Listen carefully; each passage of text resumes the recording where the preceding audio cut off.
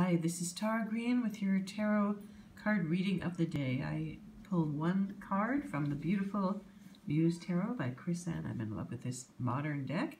So the card for the day is number 21. In this deck it's called the World Cosmos.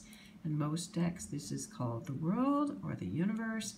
And it is the last of the sequence of the 21 major arcana, 22 being the Fool, being 0 and 22. So in this deck, there's always a woman representing the soul or the anima in this card being free.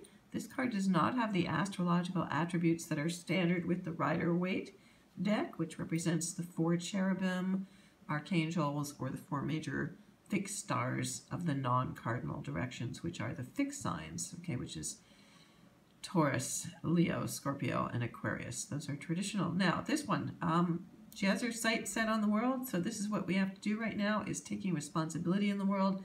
That's Saturn's realm. This card is governed by Saturn, and of course we know right now things couldn't be more Saturnine than they've been in 35 years, with Saturn in its own sign of Capricorn, of course, and conjunct Pluto. So the world can feel very heavy. There can be a big heavy weight of the world on her shoulders. But in this deck, she's got her sights set on the world, and she's going to fly. So using your emotions as the background, that's the water in the background of this card. There's also these beautiful kind of fractal energies in here. Where do you need to take responsibility in your life right now?